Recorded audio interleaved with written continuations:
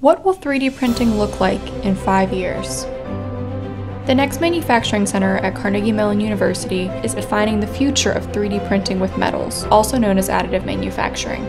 Here's what the NextManufacturing Center will change in the next 5 years. Process design. This means that metal 3D printing machine users will be able to design the printing process at the same time they design the part. Monitoring and control. Users will be able to monitor and control the 3D printing process. Material microstructure.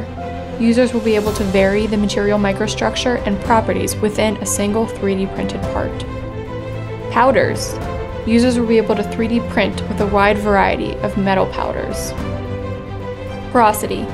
Users will be able to eliminate and design for internal porosity. Material microstructure. Users will be able to vary the material microstructure and properties within a single 3D printed part. Alloys. Users will be able to use materials that are optimized for 3D printing processes and their high coolant rate.